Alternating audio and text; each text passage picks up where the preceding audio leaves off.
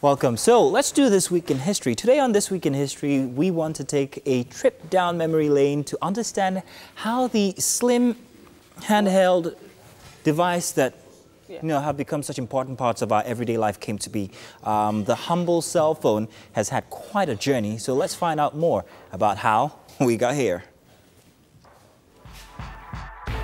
Today on This Week in History, we're going to take a quick look at the evolution of the cell phone over the years.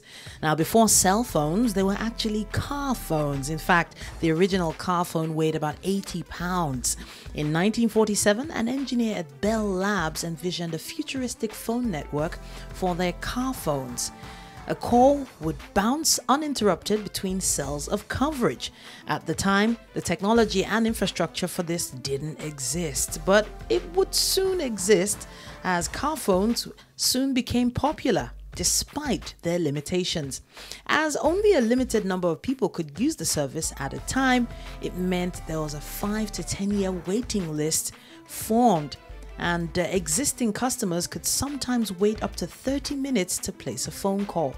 But then in 1973, Motorola engineer Martin Cooper showed what the future would look like. The Dynatec 8000X was invented, and it was based on Bell's cell phone network concept. You see, it was the world's first handheld cell phone. 10 years and $100 million investment later, Motorola finally released the phone to the public. The decade-long delay was caused by the need to build the cell phone infrastructure, cellular infrastructure, the phone required to operate.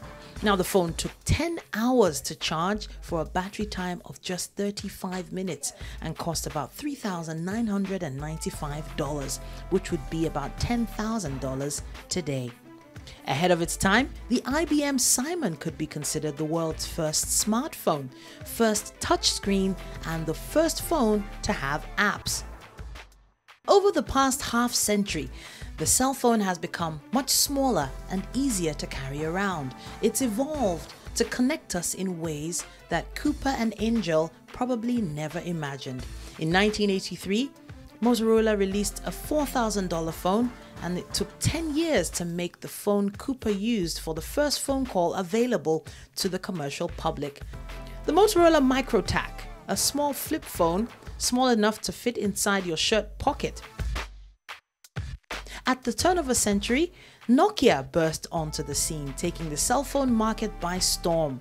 The Nokia 6000 series introduced phones with durable rectangular shape that fit perfectly into the palm, purse, or pocket.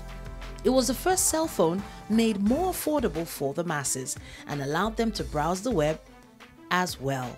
In 2002, the Sidekick with a full keyboard that pulled out from the side of the screen was released. The Sidekick was like a mini computer that people could carry around in their pockets. It was designed to be extremely low cost, something you could just carry with you. In November 2002, Sprint started a trend with a phone that costed $400 and could capture shots of 640 to 680 pixels, according to Digital Trends.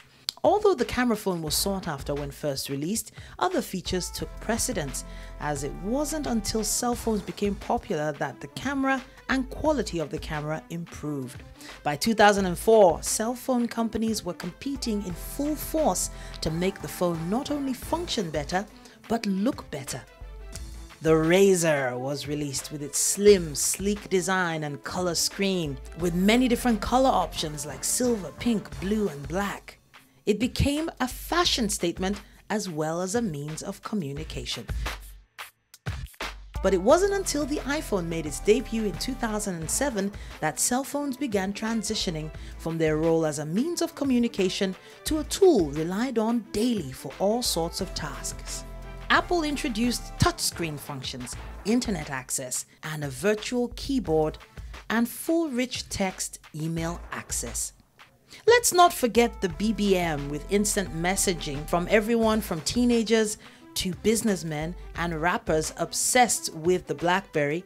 BBM messaging took normal conversations and placed them in the secrecy of a cellular network, turning your thumbs into powerful tools of communication. But once again, the iPhone came out in 2010 to completely eclipse the BlackBerry. And it took a slim, futuristic-looking phone with a battery life that could keep up with the demands of users everywhere. And in just 1 year, they improved on it, and ever since then, every single year, have come out with brand new devices.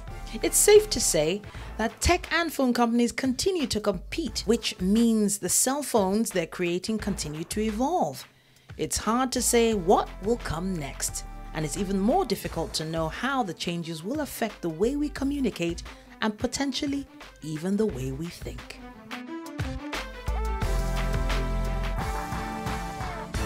Oh, wow.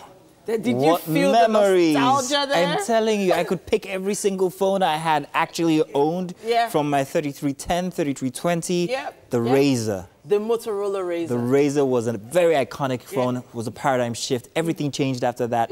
If you didn't have that one, honestly, so I think David Beckham had a lot to do with the Razor getting. So everybody wanted one because it just looked so cool, so sleek, David so beautiful, Beckham just so holding flat. that phone.